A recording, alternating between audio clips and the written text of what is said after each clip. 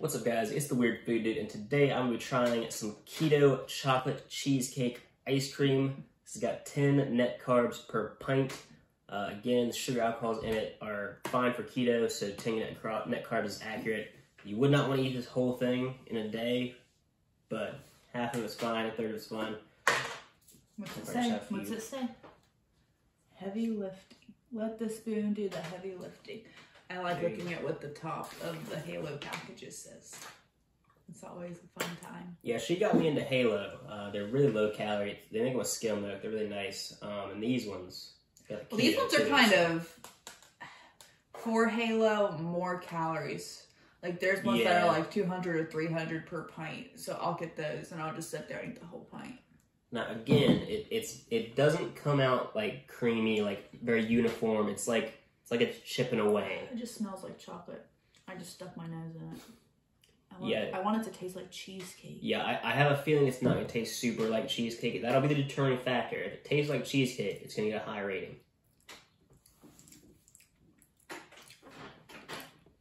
Surprising amount of cheesecake, especially because cream cheese is so low on the ingredients. Not a surprising amount, but you do get a little hint of it, I feel like. Well, I was fully expecting it to just taste like chocolate with a hint of cheesecake.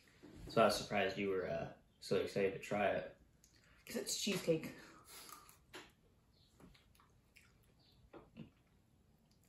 It could definitely use some kind of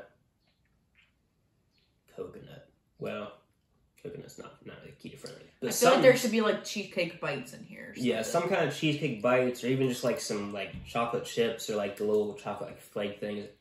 It needs some kind of something or other to like. I definitely get more chocolate than cheesecake though. It's similar. We tried one other keto. Or actually, I think it was just regular Halo. No, it was a keto one that you posted. Yeah, but we tried a different keto one that was chocolate, and it mostly just tastes like chocolate when it was supposed to be that and something else. But the chocolate flavor, and actually the more I eat it, the less like cheesecake it tastes. But I like chocolate, so if you like chocolate, you're gonna like this. It's like a just kind of like just a soft serve chocolate flavor. Although it's not really, you know, it's very, I don't know, crusty, like playing your food, like the way dirt falls apart. Like it's not like you know how some ice creams you put a spoon in it and it'll just like it's crumbly. Yeah, it's crumbly. But yeah, it's soft serve like flavor. You only really taste the cheesecake in the first little bit of the bite.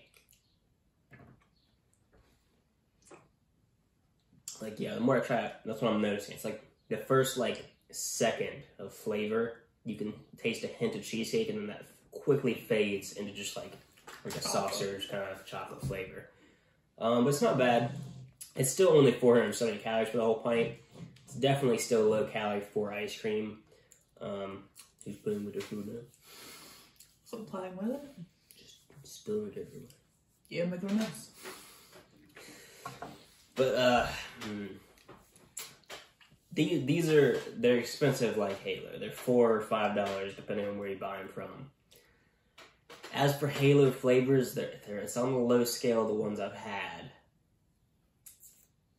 It's not as good as the keto ice cream we tried when I first, the first keto video I did after my break. I forget what I gave that. I'm gonna give it a 6. Yeah, it's not bad, but it's not, it's not breathtaking. It's just kind of average tasting. I mean, yeah, if you need some ice cream on your keto, definitely give it a go, but not amazing. We'll see if we can find some different flavors. Make sure you guys check back in a few days for the next video. Like, subscribe, and we will see you then. Indigestion. That's definitely staying in.